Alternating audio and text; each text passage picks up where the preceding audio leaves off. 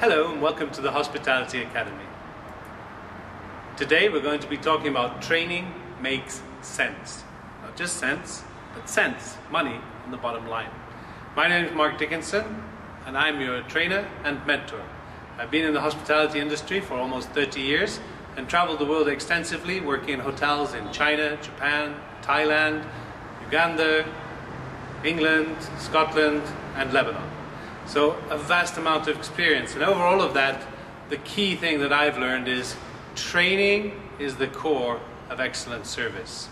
And excellent service is what makes great restaurant and hotel experiences. So today, we're going to be saying that training is not an expense. Many people think that it is, and yes, it costs money, but training is effectively a way of increasing your income, increasing your revenue. And so today what I'm going to be doing is sharing 5 ways that training can help you make more money. The first way, very straightforward, training improves customer satisfaction. At the end of the day, we're all working to make happy customers. That's the objective. What happens is we get into an office, we get into administrative role, and we're far from the customer, and we forget our prime responsibility, our focus is to ensure that every single customer is satisfied. So once we start training our employees, they know how to deliver a great experience to the customer, and that results in these happy customers. Once you have a happy customer, what do? They tell other people about you. Secondly, they come back for more. Sure, you have a great experience in a restaurant, you stay in a wonderful hotel, you tell your friends, and you want to go back. You can't wait to book in.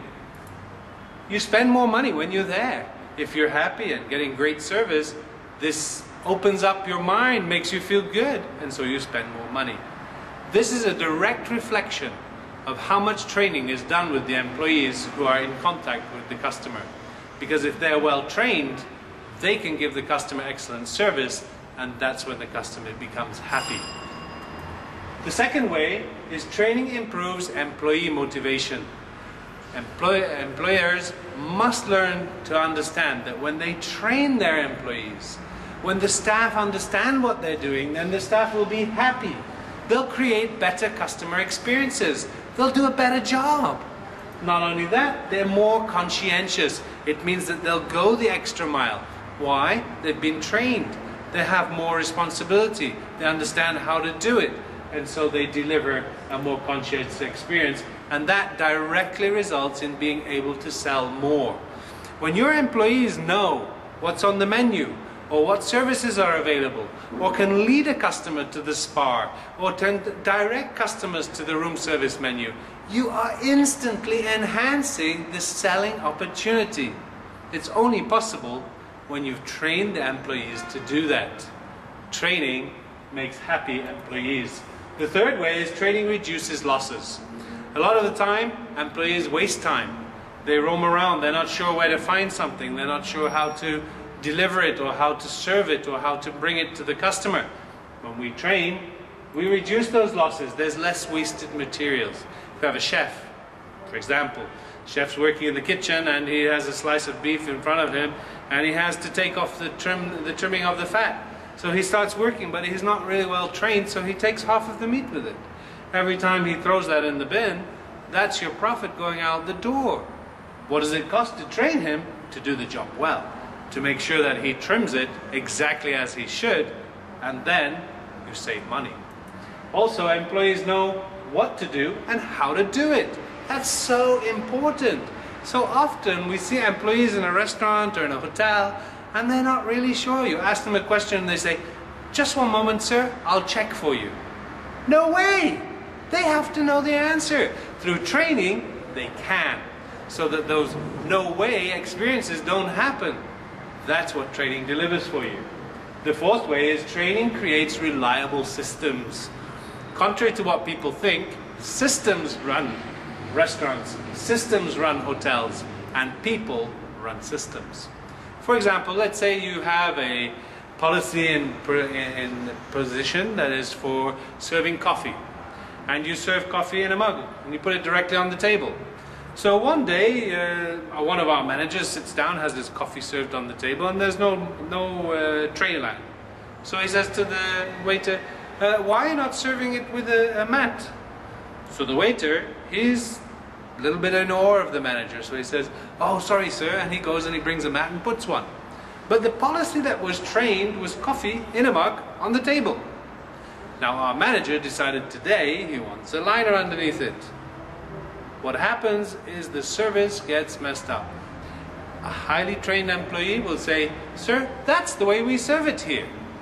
The manager will then think, our system isn't that great, let's update it, let's upgrade it. So he goes back to system, changes the system, and then lets the system be worked to all the employees, so there's no conflict between this manager and the waiter. He just simply asks a question, why is the coffee not served on a mat?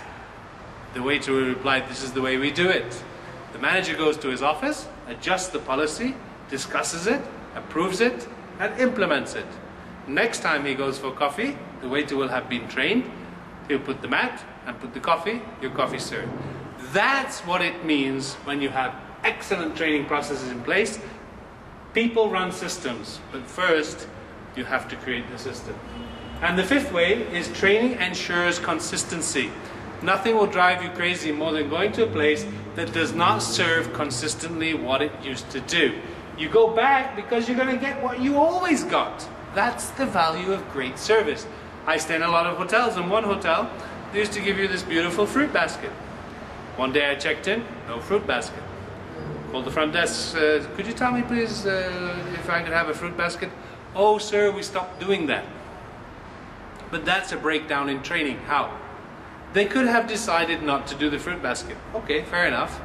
And they say it costs money because we lose the fruit. Okay, no problem.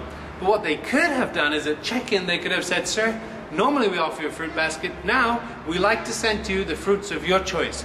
What would you prefer us to send? We have apples, bananas, and oranges. I say, please send me a banana. My fruit basket will still be there. It'll only be what I want to eat, so there's no waste, and I'm still giving service. This can be achieved through training, not just changing the processes. So how does training make sense? It improves customer satisfaction. It improves employee motivation. It reduces losses. It creates reliable systems, and it ensures consistency. So, every dollar invested in training is making you profit. I'd like to thank you for listening, and if we can be of service to you, we'd love to help. You can check us out at hospitalityacademy.com. Thank you very much.